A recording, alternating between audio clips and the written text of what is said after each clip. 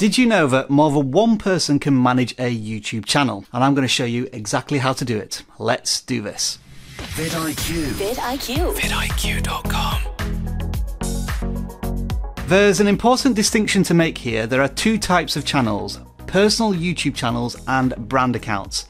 Let's start with the personal channel first. From most YouTube screens, click on your profile image in the top right hand corner and go to the YouTube Studio. From the new YouTube Studio screen, you want to click on the settings button in the bottom left hand corner, and from this pop-up you should see a permissions tab to the left. This will show you who has access to your YouTube channel, and to invite a new manager, click on the invite button in the top right hand corner and type out email addresses to invite them to manage your channel.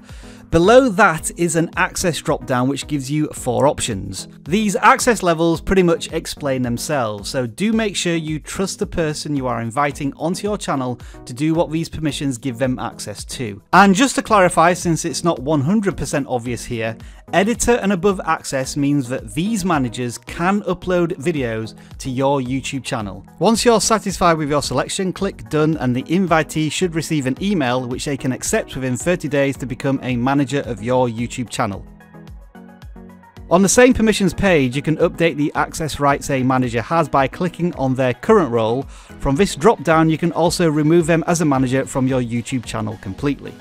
That's how to add managers for personal accounts, but what about brand accounts? Well, first of all, you have to convert your YouTube channel into a brand account, and we've done a full tutorial on how to do this and the benefits of doing that. But let's take a look at how you add managers for a brand account. We will start in the YouTube Studio this time, but when you go to settings, you won't find a permissions tab on the left hand side. Instead, you must go to the channel tab, followed by advanced settings at the top of this section. Then down the bottom of this screen, you will want to choose manage your YouTube account. From this screen, click on the add or remove managers link, and then click on the Manage Permissions button from this screen. Now the next screen depends on what role you have on the channel, and it will govern what you can actually do on this screen.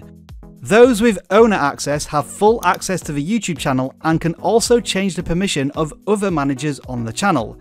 Managers have full access to the YouTube channel, while communication managers appear to be a bit redundant as they have no access to YouTube at all. I think in this instance, channel moderators would be classed as communication managers, and you do that in a completely different screen in the YouTube Studio, as you can see right now.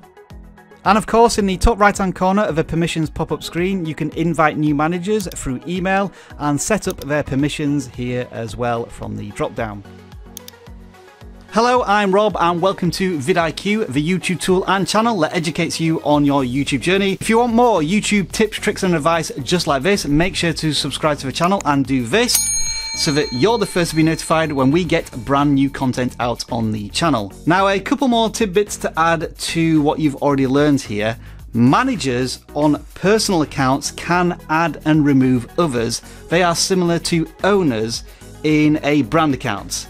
Yes, I know this gets a little bit complicated. Also, managers for personal accounts cannot yet access Live Control Room, and they cannot access the personal account through the Mobile Studio app. And one more thing for all types of channels, for the person who is invited to be a manager of a channel, make sure that you check the email is from YouTube before you click any links.